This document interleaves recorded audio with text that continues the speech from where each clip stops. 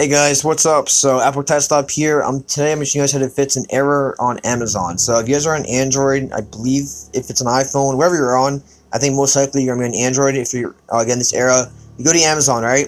And we're gonna load up Amazon, and then okay, great, it loads up. So pretty much this gonna come up. Something went wrong on our end, and you can't do anything. So you can literally go search something up. You go and do whatever you want. It's gonna keep coming up as that.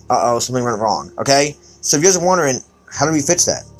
Pretty much, if that does come up, it most likely means that you're running something that's blocking it to connect. So most of the time, like for me in this instance, but for most times, it's going to be something that you're doing, maybe some kind of like profile you're running, something that's controlling like your network or something, but usually it's going to be like an ad blocker.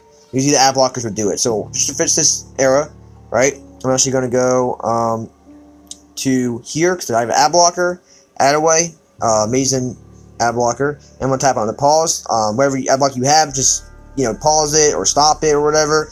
And then once you guys do that, you want to go to here, go back to Amazon, and then now it's gonna load up. Okay, so I'm just gonna go search something up.